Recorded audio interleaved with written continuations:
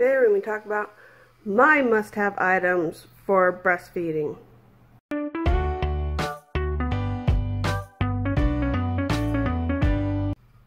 Hi, welcome back. I'm Eileen Judd, and I am a mom of 3 kids, and I have 1 more on the way.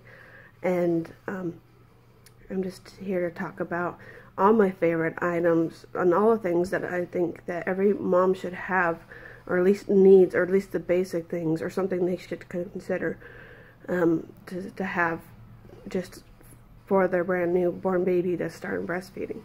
So here is my list. Number 1, breast pump. It's good to have a breast pump on hand in case you're having issues breastfeeding, if you have an injury or murdered nipples or whatever that you need to have it for to help pump, or if you're going back to work or you're trying to save up a reserve when you go back to work. Some lactation consultants will give you dirty looks for wanting to save milk up for when you decide to quit breastfeeding at 6 months, but you still want your baby to get breast milk. You just want your body back to yourself. So I got a question for that.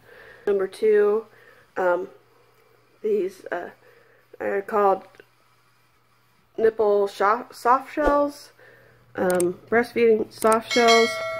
They're perfect, especially if your nipples get injured or if they get dried out and cracked, because like the winter weather will dry and crack you out and you'll get little injuries on there. It helps let your nipples heal and without rubbing and making it worse against your clothing. So I highly recommend those, especially for newborn moms and stuff, because your nipples are just going to get beat up for the first couple months while you and your baby learn how to figure this stuff out. Number 3 is the breastfeeding bra. I'll link the ones that I found on Amazon below. That you want one that's comfortable, like a sports breastfeeding bra, so you look like you're supported when you go out and about, and a lounge breastfeeding bra, so when you're at home or you're sleeping or whatever, so your boobs are still supported and not weighing around, because when your milk comes in, it's heavy.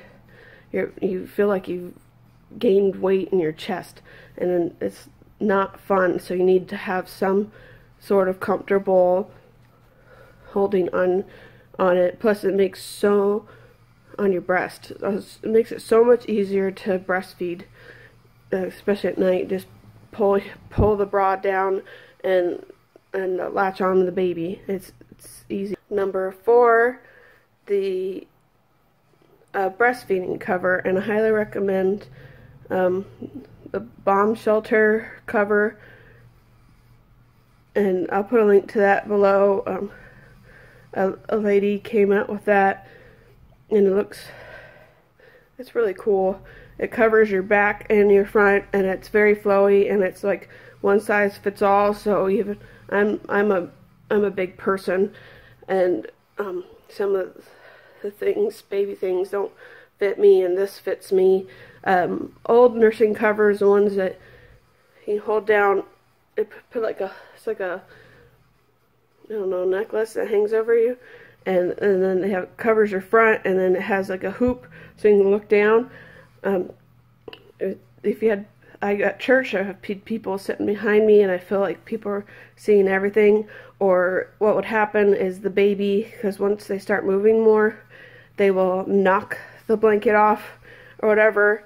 And so with this bomb shelter cover, if you want to be modest, and especially when you're at church and stuff, to cover up and be able to breastfeed your baby without anything you don't want showing. Number 5, lanolin or Vaseline to help cover your skin, to help, especially if your skin is raw or like paper cuts or whatever. It just helps protect your skin so it can heal better.